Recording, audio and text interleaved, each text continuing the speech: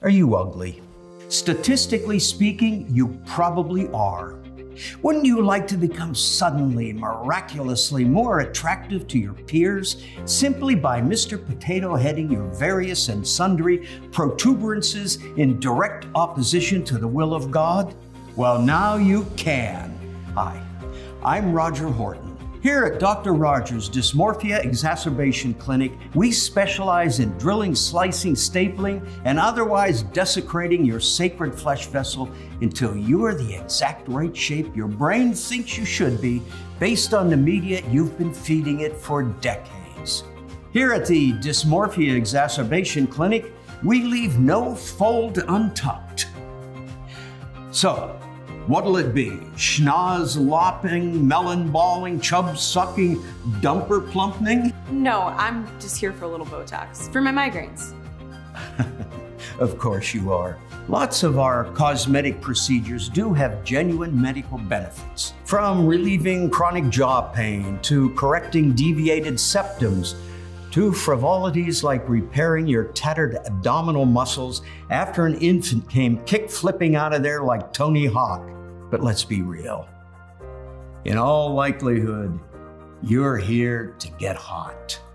Sounds expensive, right?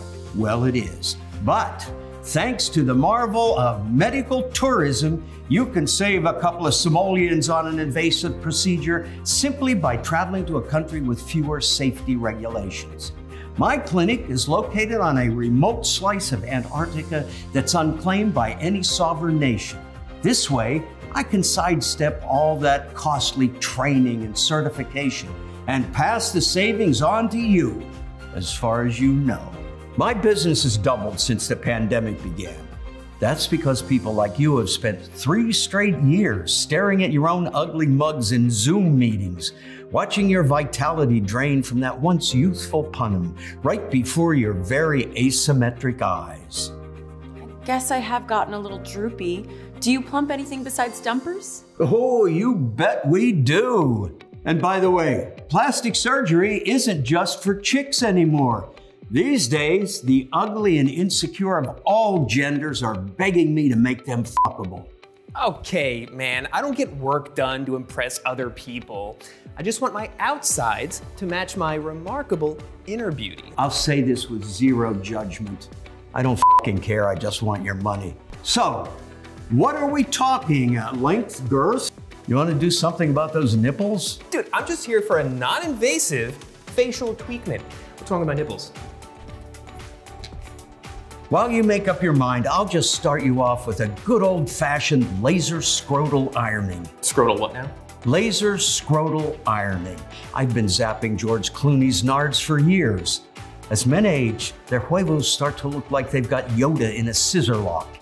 Give me 45 minutes and a laser, and I'll have your beanbag looking like Jeff Bezos posing for a selfie. Guess they are looking a little haggard. See? Our society has primed even the most sexless among us. Hey! To want to appear hotter than our genetic roadmaps ever intended. That's why, by some estimates, the plastic surgery industry was worth almost $70 billion in 2022. And that's not even counting animal procedures. Animal procedures? That's right, folks. We do pets too. Facelifts, nipple augmentations, testicle implants. People pay me to do all kinds of ethically dubious things to their furry friends, all for the slim chance of winning a dog show or scoring an Instagram sponsorship. Hell, I've made a small fortune beefing humps for a prestigious camel beauty contest. This is a despicable industry.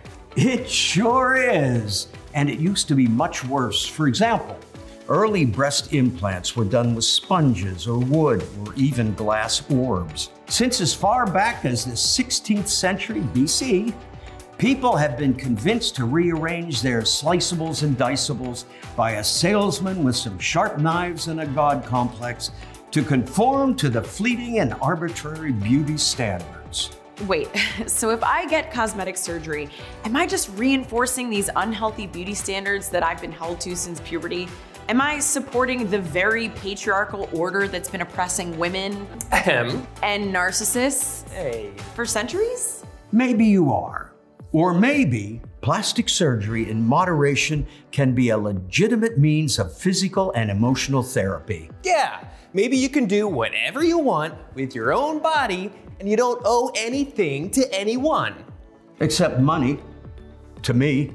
But if you ever do regret going ham on your honkers and donkers, there's a hot new procedure that's taking Hollywood by storm: plastic surgery reversal.